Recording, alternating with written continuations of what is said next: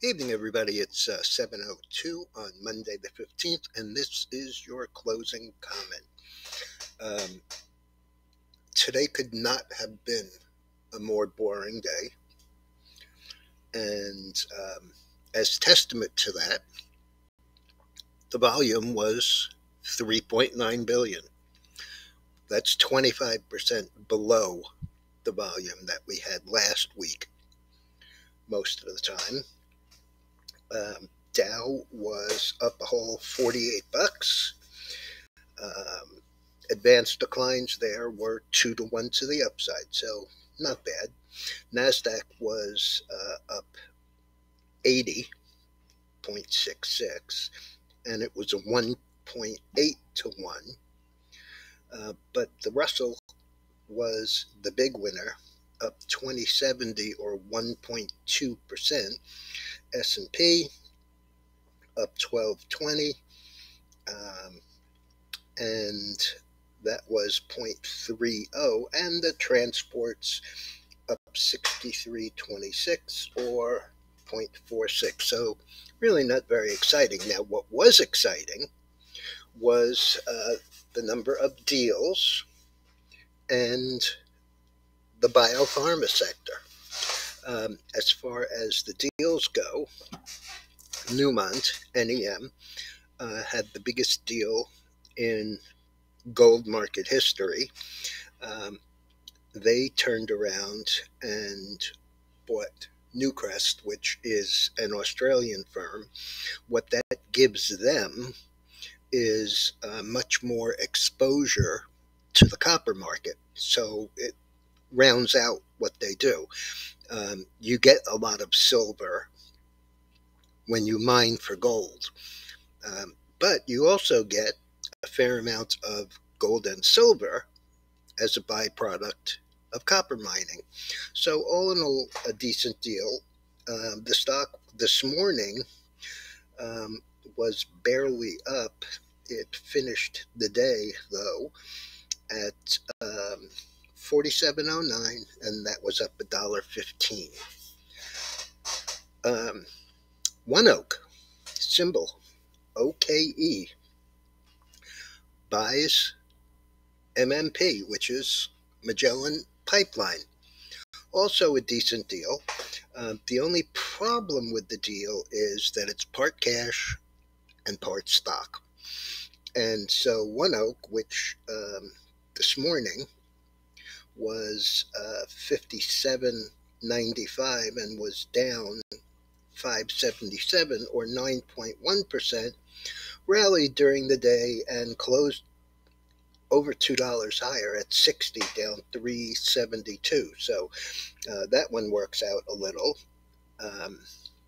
MMP was 64 this morning, and it closed at 62.61. So, just kind of an evening out. The last one was NGMS, which bought Aristocrat. These are gaming companies. And that also was a decent deal. And Aristo, 27.73, up 14.89 or 115%. After the close, also during the day, Sarepta, SRPT, a very volatile stock. This is the one that has the trial on Duchenne muscular dystrophy. Very serious, very debilitating.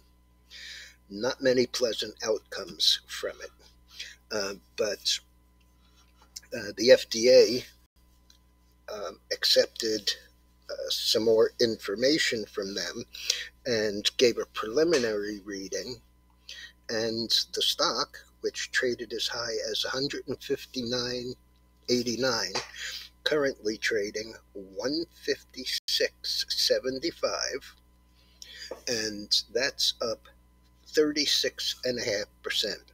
Also, ELOX, the company's name is ELOXX, the symbol ELOX. I had never seen it before, never heard about it, but picked it up off the tape.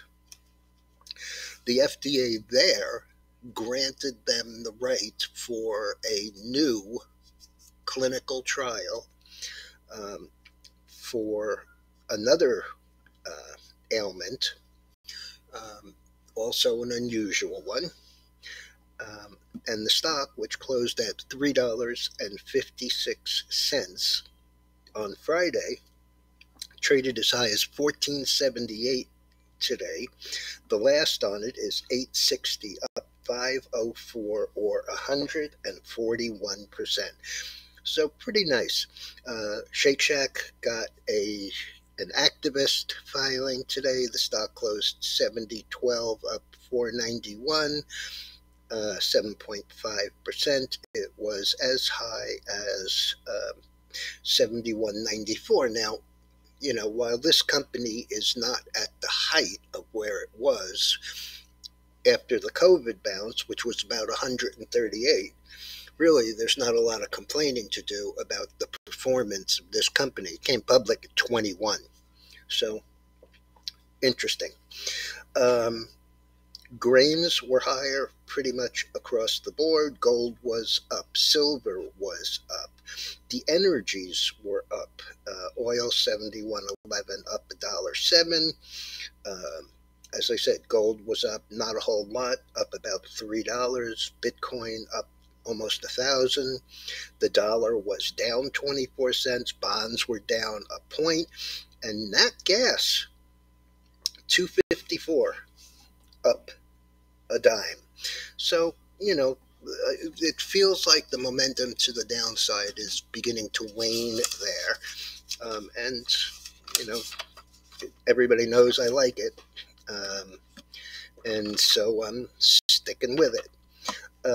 Tomorrow we have at 8:30 retail sales, at 9:15 industrial production and capacity utilization, at 10 business inventories, and NAHB housing index. I want to make mention of something here because I keep on hearing it about how people are hiding out in certain stocks. And they're primarily the biggest names. You know the list, it's the FANG stocks. But I'm just wondering if that really is a valid place to, quote, hang out while the rest of the market is lower. So I looked at the numbers over the weekend. They're hanging out in Amazon, Nvidia, Google, Apple, Microsoft, Meta, Netflix, Tesla, and CRM. Now, there are a couple of those that are relatively cheap. Apple sells for just about 30 times earnings, and the stock is up 9%. So that obviously has worked. Microsoft, 33.5 PE, also up 9%. Meta is the one that looks like it might be the cheapest at 28 times, but it's down 33.6%. And the cheapest of them, if you can call it cheap, is Alphabet. And with all of the AI hoopla and, a lot of these companies are involved in that. So, maybe hanging out there and hiding out there is a decent move, but it's still 26.5 times earnings, and it's still down 18% on the year. However, it's the other names that amaze me. Amazon, 267 times earnings and down 108%. Nvidia, 162 times earnings, also down 55%.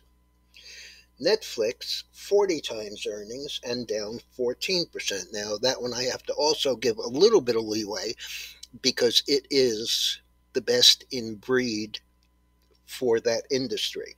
I mean, you look at some of the others, Warner, uh, Warner Discovery or Paramount, and they've just gotten crushed. Netflix at 40 times earnings is only down 14.4%. Tesla is better than all of them as far as gains. It's almost 50 times earnings, but it's also up 121%. And last but not least, this is the granddaddy of them all, based on PE, which is 979 times earnings and is down 45%. So I don't know if hanging out is the right way to look at it. If you own those stocks, you might consider writing against them. Um, but at some point, unless this market has a big surprise for us and turns up instead of down, a bunch of these are going to get crushed. And believe me, um, when they start running for the door, it's going to be ugly, especially when you look at 3.9 billion shares of volume. Any one of these companies could trade 2, 3, 400 million shares on any kind of panic. I'll be back first thing in the morning. Have a good one.